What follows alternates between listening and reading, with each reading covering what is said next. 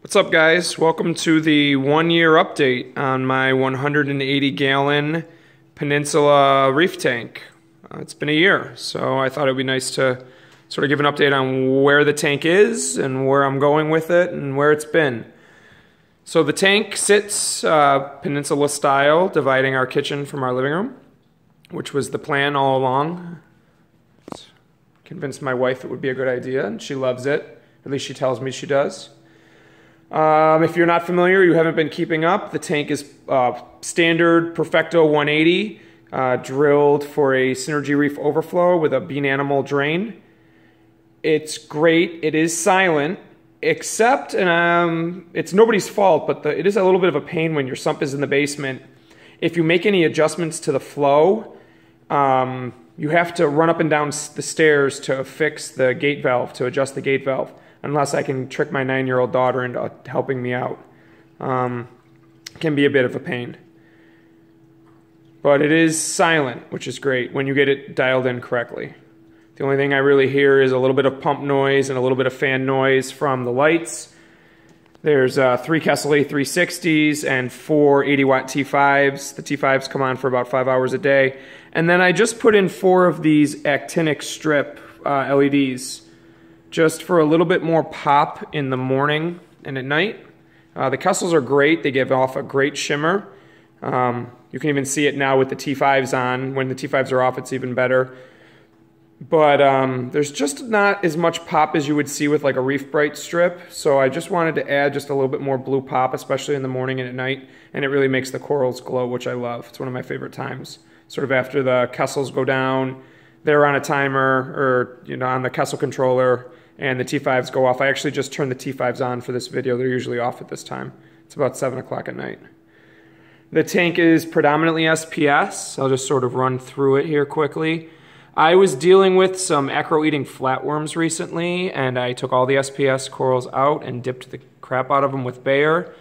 And that seems to have worked. Everything is colorful, more colorful than it's ever been. Even, the purple tips on some of these didn't look like that before.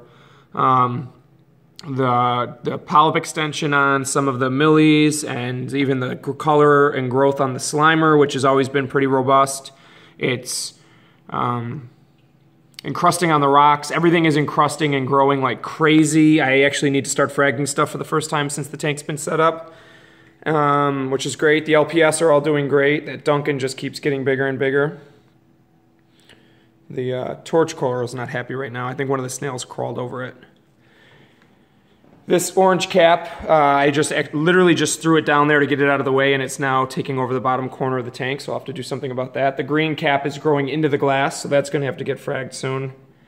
Which I guess is a good problem to have, that the corals are growing so much that I need to frag them. But it's beautiful in here. It's exactly what we wanted when we set out to make a Peninsula tank as low energy consumption as possible. There's the Max Spec Gyre XF150, the upgraded model. It's awesome. I love it. Strongly support the Gyre. I think it's fantastic. Max Spec has done a great job sort of upgrading it as they've gone along.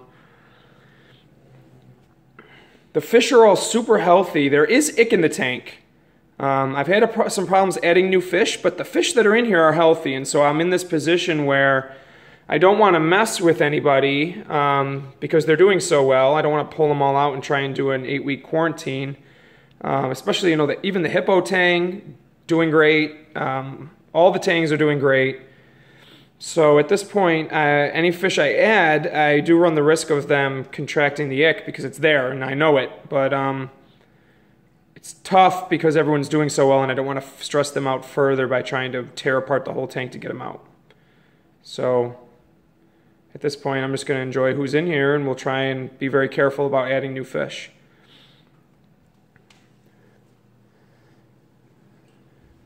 Sort of the end view. You can see the LEDs up there. And I'll take you guys downstairs and run you through sort of the heart of the system and what runs it. All right, we are downstairs, and I am standing directly under where the tank is sitting. It's actually right here. Sort of the end of the tank is near that I-beam. And the plumbing all comes downstairs right through the floor there. The 3 drain lines, and then the return line is the vinyl tubing. And the plumbing comes over here. And I put the T in here so that if I wanted to do a water change out of the refugium, I'll show you the refugium in a second, I could just isolate it by closing off the T's, use just this as the sump, and then to change the water without having to turn the return pump off.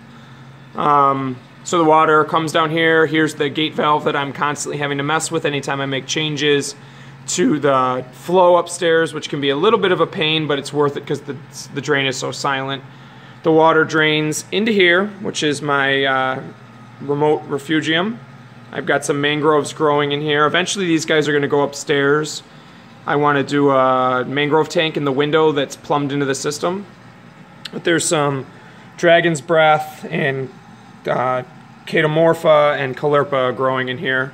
And it grows like crazy. This light I picked up on eBay does very well. And the fan's just connected to the apex. Comes on when it gets too hot in the summer. Water travels into here. I have some live rock, chunks of live rock just kind of hanging out down here. Reef octopus skimmer, which is loud and was a problem when the sump was under the tank, but now that it's down here in the basement, I don't care. Doesn't matter. It works great. As you can see, it's getting a ton of skimmate. There's also a float switch in the lid to shut it off through the apex if it gets overflows. Jabo DCS 9000 return pump. It's just barely enough for the system, and at some point I'll upgrade it to something bigger, but it's been on there for a year and it's been working. So the water comes up here, it takes a left turn, goes through the manifold, carbon. There's nothing in this reactor right now, just running clean water through it just so that it doesn't get gross. And then the UV sterilizer, which has worked well. But I noticed some rust forming on the inside of it, which is a known problem with these, so I am getting rid of it, and I'll get something better, more reliable. And then the water travels back upstairs through there. I installed a vent fan that comes on every 2 hours just to deal with humidity down here. We're eventually going to finish this part of the basement, and this will be a separate room, in which case the vent fan will only have to deal with one room, which will be good. And then the apex wires are a bit of a mess, and I just use this tablet to control everything through Apex Fusion. 2 Jabo dosing pumps. One of them is doing alkalinity, calcium, no-pox, and kalkwasser, and the other does the Red Sea Coral Colors program, 5 mils of each. I started dosing kalkwasser to try to offset some of the alkalinity demand, and it also helps to keep the pH up, because the pH can get down around 7.7 or 7.8 down here. There's a lot of carbon dioxide in the basement. So I've been dosing calc to try and help offset the pH. I also use an air stone in the refugium, and the bubbler is near sort of some source of fresh air in the basement where the vent fan actually goes out. And so yeah, so this is sort of my workshop. I'll give you a broad view. Bulk reef supply. 6-stage Water Saver Plus with the 150 gallon per day upgrade. Fills up one of those barrels. The other one's for salt water.